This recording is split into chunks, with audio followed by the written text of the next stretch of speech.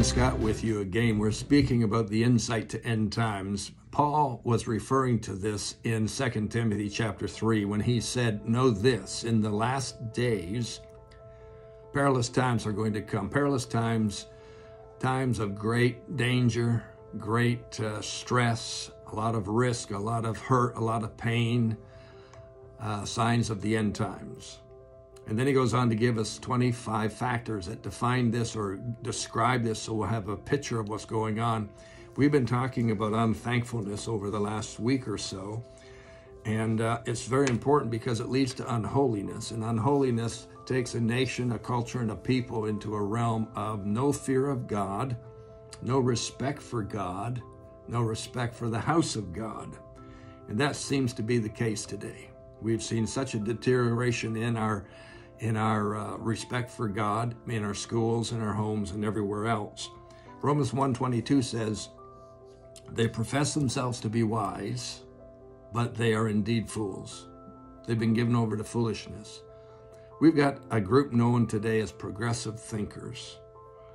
And these are people who are introducing us to a new way of life, new standards in life, more freedoms in life, fewer restrictions in life. Live life to its fullest, do whatever you want to do because that's the way it is. They have no boundaries, no conduct code, and so on. We see this everywhere. It's absolutely amazing to me how it has crept into our society, our culture. In Romans 1:28, God says, as long as this continues to persist and they don't turn around, I'm going to turn them over to reprobate minds. And when they have reprobate minds, they are going to be unreliable and untrustworthy. They won't have standards. They will have disregarded all of God's standards. Paul said in 1 Timothy chapter 4, when he wrote Timothy, he said, in these last days, people are going to depart from the faith and they're going to give heed to, or they're going to pay attention to seducing spirits and doctrines of demons.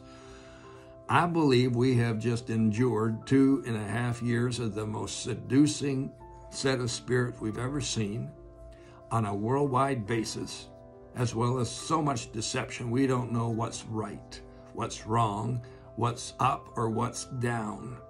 You can't tell me, I guess you can tell me, but you can't support it.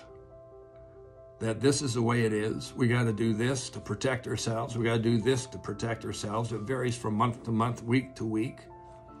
If a mask doesn't work, distancing will. I don't know who came up with the figure 6 feet as the key. Maybe it should have been 7 feet. Maybe it should have been 5.6 feet. Like, who thinks up these things? And what are they basing it on? So here's where we've ended up. We have a society that's reached a low point. We have a church that's almost ineffective, inert, almost neutralized. We have a spirit of unthankfulness and unholiness that swept through the land. Gratitude is gone. Appreciation is gone. We have reached this point.